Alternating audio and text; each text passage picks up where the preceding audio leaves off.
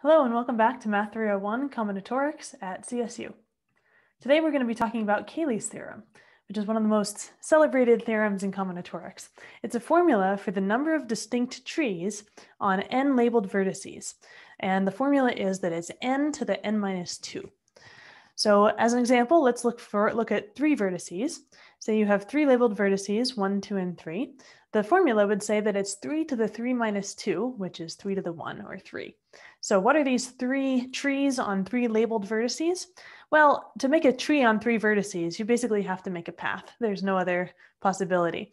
And as far as what that path is, it can go 1, 2, 3, or 2, 1, 3, or 1, 3, 2. 1, 3, 2 is not different from 2, 3, 1 because these aren't directed graphs. So those are the only possibilities here. And let's look at an example for 4 vertices. Then you have different types. So it will have a lot more examples. There's 4 to the 4 minus 2, or 4 squared, which is 16 possibilities. And so we'll just list a couple of them here. So certainly you can have a path labeled in any way with 1 through 4, but you can also have a tree structure that involves a vertex of degree 3 with 3 leaves coming out of it. And there, of these 2 types total, there's 16 when you consider all possible relabelings. But then it just gets more complicated as the numbers get bigger. And so the question is, how do we prove this? And we'll see one proof of this today. So why is it n to the n minus 2?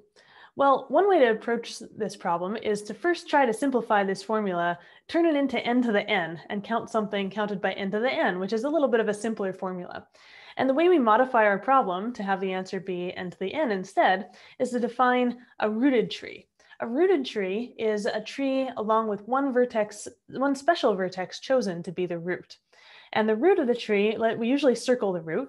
So there's that circled root, and you can see it looks like the tree is planted in the ground at the root if you draw the root at the bottom, and then all the branches and leaves are coming up this way. So the question is, how many labeled rooted trees do we have on 1 through n? Well, the number of rooted trees is n times the number of unrooted trees, because there's n ways to choose a root. So we have, say we assume Cayley's theorem is true, there's n to the n minus 2 possibilities of labeled trees without a root, and then we choose a root in n possible ways, and that bumps it up to n to the n minus 1 total. So the idea is we're going to do this again. We're going to multiply by n twice by choosing 2 roots. And this is going to be called a doubly rooted tree. So a doubly rooted tree is a tree along with 2 vertices chosen as the first root and the second root. So let's say we have a red root and a blue root. These red and blue vertices might be equal. So you just choose the red one in n possible ways and choose the blue one in n possible ways once you have your tree. And so altogether, how many possibilities do we have? So again, assuming Cayley's theorem is true, we would have n to the n minus 2 times n, 1 n for each choice of each root, and that brings it up to n to the n. So it suffices to prove Cayley's theorem to count the doubly rooted trees. We need to show, if we can prove that the number of doubly rooted trees on n labeled vertices is n to the n, then by dividing back by 2 n's, we can conclude that Cayley's theorem n to the n minus 2 is actually true. So this is our goal. Number of doubly rooted trees is n to the n. So what else is counted by n to the n? Let's find another interpretation of n to the n, a simpler one, and then find a bijection between doubly rooted trees and that interpretation. And the interpretation I want to use is that it's the number of functions from the set 1 through n to itself. No restrictions on the functions, any possible functions. So when we did sets, we mentioned functions from a set to another set, and we can draw these functions as arrows going where every point in here goes to exactly 1 point over here. And so to count the number of functions, for number 1, there are 4 choices as to where the arrow coming out of number 1 goes to. In this case, we chose f of 1 equals 3, but there's 4 choices for that. And there's 4 choices for f of 2, and 4 choices for f of 3, and 4 choices for f of 4. Altogether, we would get 4 to the 4th power. In general, we would get n to the nth power because there's n choices for each of f of 1, f of 2, up to f of n. So this is something that's counted by n to the n. And now we just need to match these functions up with these doubly rooted trees to show that there's also n to the n doubly rooted trees, one for each of these functions. So in order to make this bijection, we first draw the function in a different way. So given a function from 1 through n to itself, we want to draw it as a directed graph. So the nice thing about functions from a set to itself is you can kind of merge the two sets, just push them together and make it into one diagram where you have the elements 1, 2, 3, and 4 in this case, and we just draw the arrows. So here 1 goes to 3, so we'll draw an arrow from 1 to 3 here. And then you can say, okay, 2 goes to 3, so we also draw an arrow from 2 to 3. And then we have, let's see, 3 goes to 1. There's an arrow back from 3 to 1. And 4 goes to 2. So let's draw 4 goes to 2. That's the directed graph representation of a function. Now, which directed graphs? Directed graphs just mean a graph with direction on each of the edges, right? The arrows are pointing somewhere, and it can have loops. In fact, all paths in a directed graph of a function eventually lead to a cycle, because if you keep applying the function over and over again, eventually you'll get into a loop. And every vertex has exactly one arrow coming out of it. That's what the function condition means. And so you just get a bunch of cycles with a bunch of arrows leading into the cycles. So that's what a function looks like as a directed graph. Here's a more complicated example.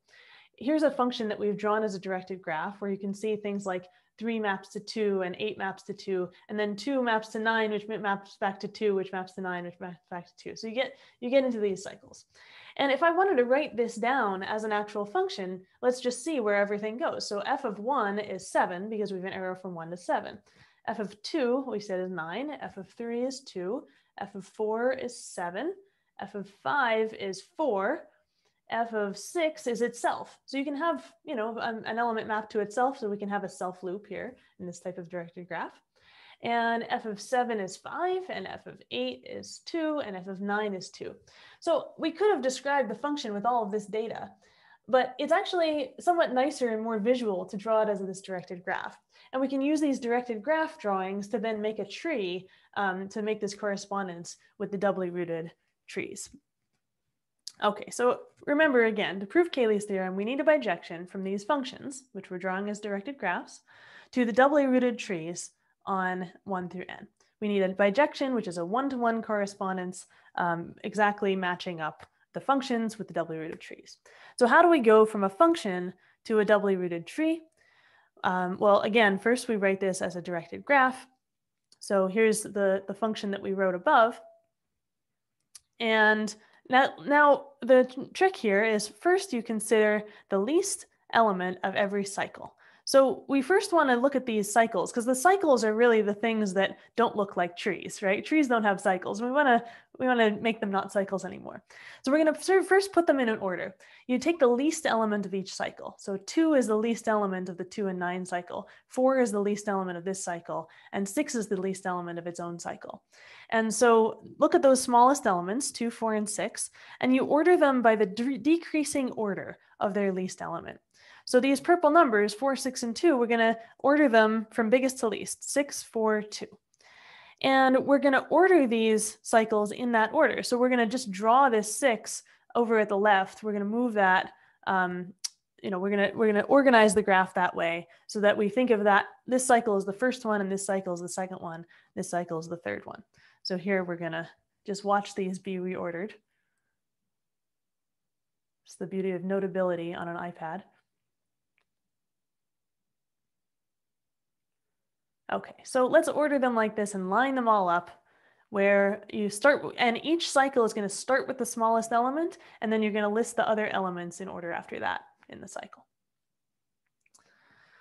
Okay, so now that we've organized that like that, we're going to turn the ordered cycles into a big path where you just connect all the cycles with one big path from left to right in the way that we ordered them, and make them just one path, no order, no directed arrows or anything like that. And also erase the arrows on all the other edges, just make them undirected edges.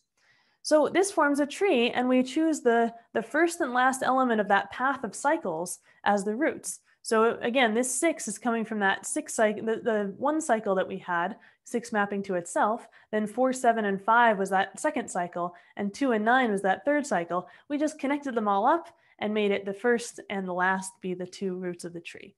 So this produces a doubly rooted tree in a unique way. And how do we show that this way of corresponding these objects is a bijection? Well, to show something is a bijection, you have to show it has an inverse, which means we need to show we can reverse this process. Starting with this tree, pretending we didn't know what that directed graph was, can we reconstruct what that directed graph was?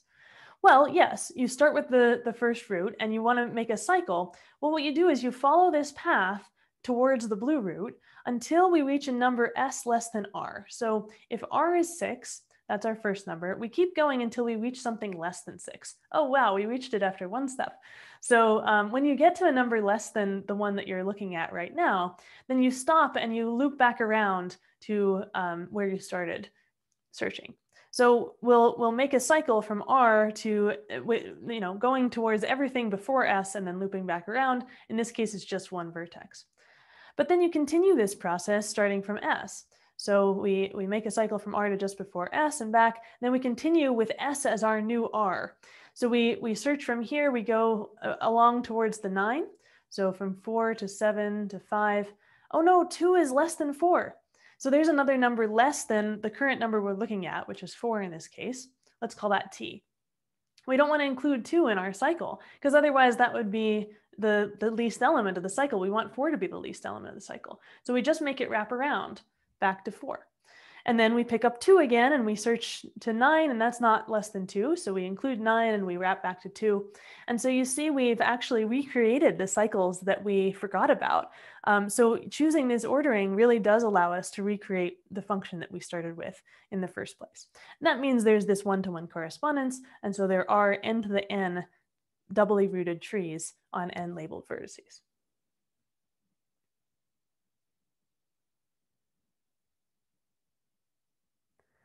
So one thing I want to point out is there was one fact about trees that I was implicitly using in the proof above, and it looked visually obvious, but it's not actually the easiest thing to prove. So the fact about trees that I used is if you have 2 vertices, v and w, in any tree, then there's a unique path between v and w. There's only one way to get from v to w. And for the proof, well, trees are connected. If it's not connected, it's called a forest, right? If you have multiple trees. So trees are connected. So there is a path between any 2 vertices in any connected graph. So there's at least one path between v and w.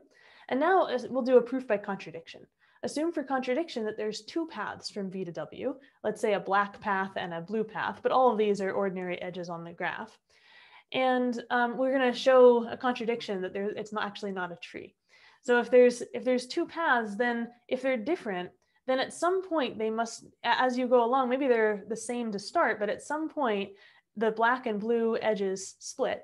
And you take the first point at which it diverges, and then you keep following the black path until you get to a point at which the first point at which the blue reemerges with that black edge. And what that means is that we have a non-trivial cycle in our tree that doesn't involve, just going forward and back. And so in other words, you'll always be able to form a cycle if you have 2 distinct paths from v to w.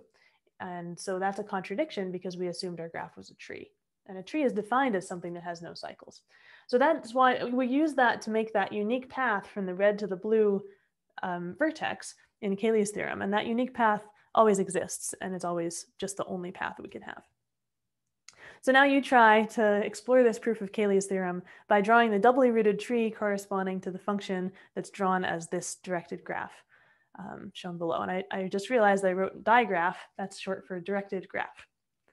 So that's all for today, and we'll see you next time.